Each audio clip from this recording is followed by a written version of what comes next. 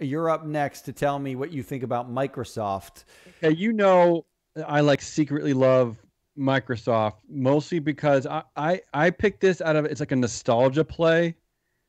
I think people are feeling, they're feeling a lot of anxiety now, and Microsoft kind of represents like an old-fashioned kind of warm blanket. And look, Google, Facebook, Twitter, they're gonna get so much shit in the next decade that Microsoft is just gonna sit back, relax, make all the money. No one's gonna come after them. They already had their antitrust problems. And every list I see, I mentioned this Just Capital list. They are number one on that list. There's another list, number one for employee happiness.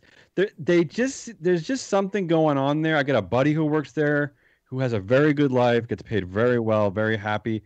They just, again, I know it's Microsoft. I know that, they're probably inherently evil. I just wanted to pick one big data company, and I just feel good about this one. I think this can make us some money.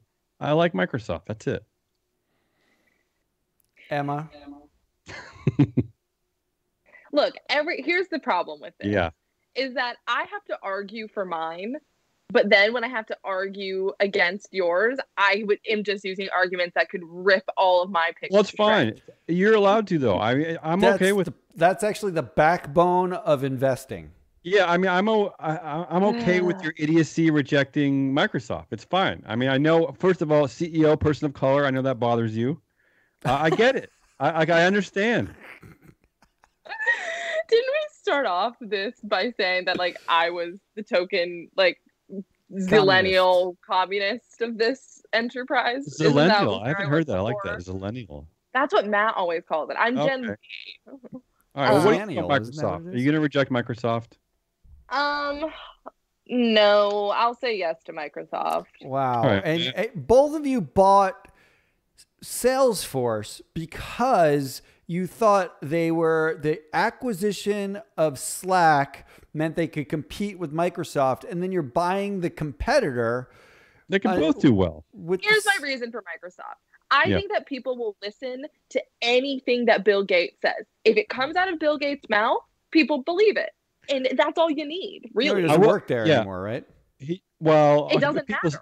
People still associate him with the company. I will say this about Microsoft, and again, I don't know if we're getting fooled, getting corporate eyewash here, but half of the stories that come out of Microsoft is like these stories of them trying to do right by the world. And I don't know if that's the Bill Gates effect, but they for a corporate entity, they are constantly like trying, like they try more than anybody.